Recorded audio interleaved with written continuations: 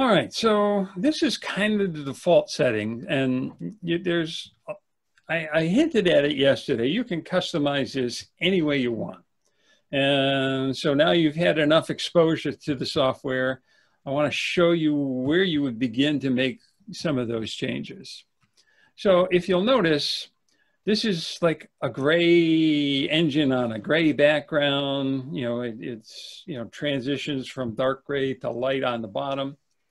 One of the things that you might run across in your classrooms is a student who's colorblind.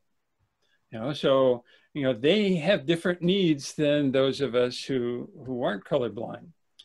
And for me, because I do so much, capturing of screens and things like that, I do a lot of printing.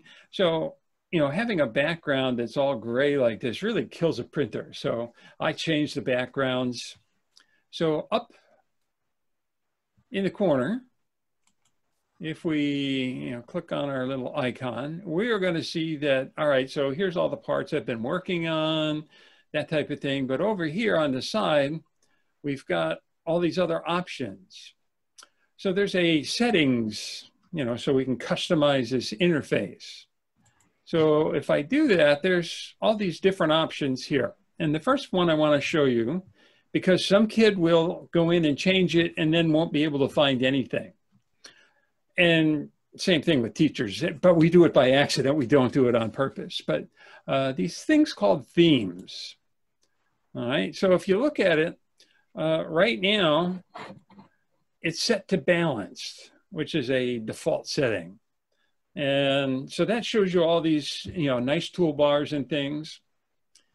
If you do first steps, you're going to find that there's a lot of things that you can't do because the toolbars aren't visible. And some next steps and some assistance. Maximum assistance gives you these little dialog box all over the place. Maximum workspace, gets rid of all your toolbars and things. So if you're having an issue with the student's computer, make sure it's on the balanced end of things. So, because some of these things will require a restart. So we'll leave it at that. And the other piece that I want you to see is this one called options. So when you click on it, it takes a while to come up. And there are general settings, showing the units in the value fields, that type of thing. And it goes down, intelligent sketch options, or does it find the center point of a line, that type of thing. So you can go in and define how those things work. This view one is really important. If you start seeing, if you move your mouse and you get those crosshairs that stagger one on top of another, that's a sign that the software is a whole lot faster than your graphics card. So you can take it off of automatic selection and put it either on graphics card driven or software driven, and you'll have much better luck. Those of us with high power graphics card, we don't have to worry about that, but not every school is fortunate enough to have that. We go to colors, and every color signifies something on the screen. But if you have somebody that's colorblind, and you have two colors that, your eye can see the difference, but their eye can't, you can go in and change, so they have different hues and that type of thing. And up here at the top, there's a background view override. All right, so generally the background is a gradient. That's what it defaults to. And you can do gradients, like if I do a gradient from diagonal down and I say, okay, then it gives me this sliding scale on a diagonal. If I do it solid, I can do a solid white background, and that's what I usually run.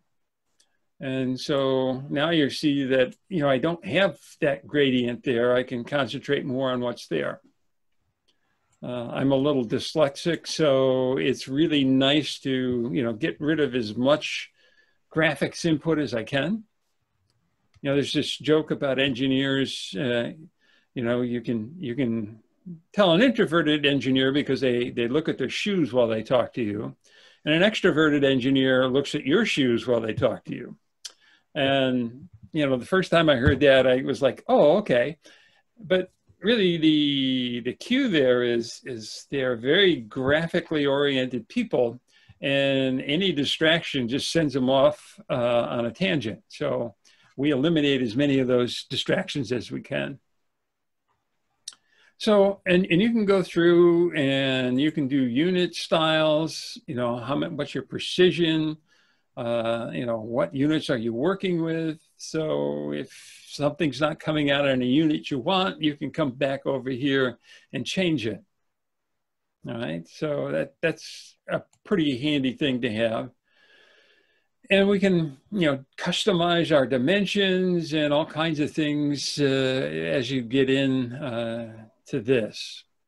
And then there's some settings for generative design and simulation. Simulation we'll talk about towards the end of the week. Generative design is like one of those second year type courses. So you can set just about anything you want in those settings. Now, the kids really get a kick out of some of this stuff. And I know there were a few people yesterday that we introduced the concept of sketching, especially orthographic sketching, where we had a right view and a front view and a top view. So if I go to the View tab up here, I have a part painter here. So the part painter, it comes out and we can select any face feature or body. So I'm going to pick face for this. And this is saying I could do teal. So I just made the front view teal. And I'll pick a different color and let's go hot red. So hot red, I can do anything that would appear in a side view hot red. And why don't we do blue for a top? And if I could spell blue, it'd be handy. So I'm going to see, you know, so you can pick, I'll just make that blue so we see some differentiation. And this one doesn't show as well as I'd hope. Oh, that's why. Okay. So we can, you know, your kids will get a kick out of changing colors of things. And for that team that decided to download the train parts were already colored when you downloaded them. So we could do that, and we can, you know, take it from a default view to a high quality view. And we can take it into a rendering type view. So you'll notice that there's some, you know, changes. I'm going to change this back to default view. And I'm just going to save this for right now. And later on, I'll go back and change everything back.